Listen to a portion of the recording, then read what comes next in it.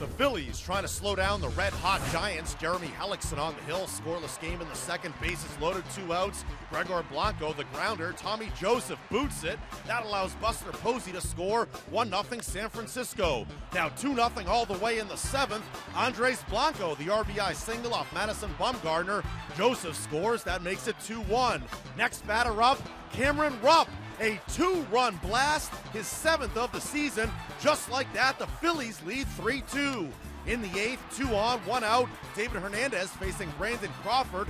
Tyler Goodell makes the catch in left. Doubles up Joe Panic on second. Have another look. Great concentration from Goodell. We go to the 9th, still a 1-run game. Genmar Gomez gets Connor Gillespie to pop out to end it. The Phillies win it by a final of 3-2 as Gomez notches his 20th save. Hellickson wins his first start since May 18th, allowing 1 run in 6 frames. Rubber game of the series is Sunday. Aaron Nola up against Johnny Cueto.